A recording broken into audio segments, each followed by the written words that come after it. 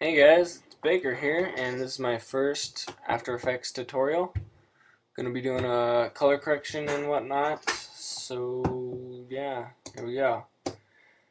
New composition, call it clip 1, 720 by 1280, blah blah blah, full resolution, okay. So here is my first clip, drag it on there.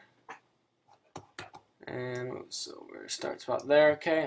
And I got some black lines on the side, so press S to scale, 104.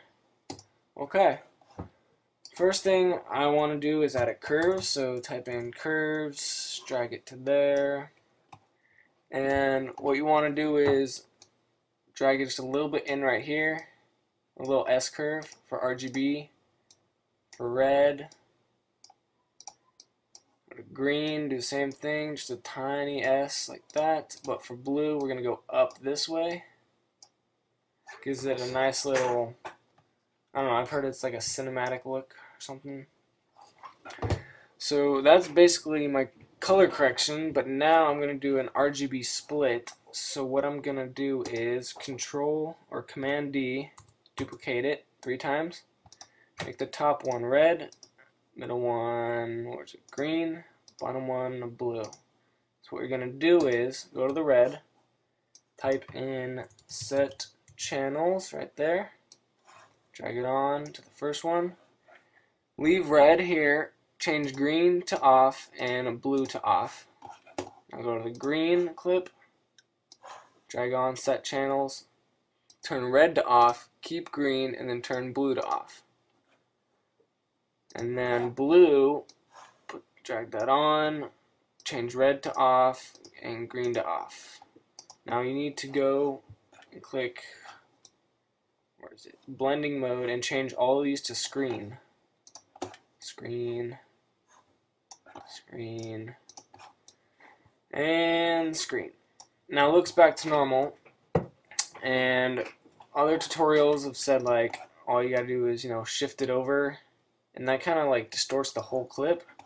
So what I do is I scale them so that the middle doesn't get too distorted. So change this 106 maybe, and this 108. So the middle is not changed too much, it's just the very edges that are separated the most. So that looks pretty good, and what I'm going to do now is highlight all of them, pre-compose, and just call it, I don't know, clip 1A. Okay. Duplicate that. Take this and let's add another curves. And let's just like darken it a lot. Let's see. Not too much, but that looks fine. We'll see. Now type in fast blur. Drag that on. And let's make it, I don't know, 10. Now go to your mask tool and change it to ellipse and double click. Now go to your mask and set it to subtract. And then press F to feather and make it about, I don't know, 300. Maybe turn the blurriness down to 5 or so. Yeah. Okay, so now if we, let's see, RAM preview.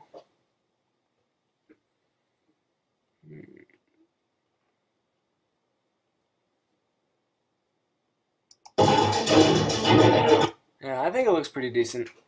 And that's basically it. I mean, there's nothing much to it. Just a little no scope and a little color correction. Yeah. So, if you like this tutorial, if you want more or something, let me know. Like the video and all that junk. And I'll put the end clip at the end so you can see what it looks like. So, thanks, guys.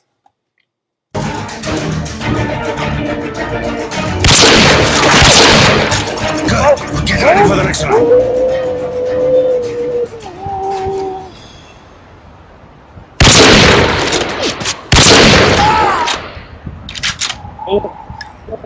Halftime.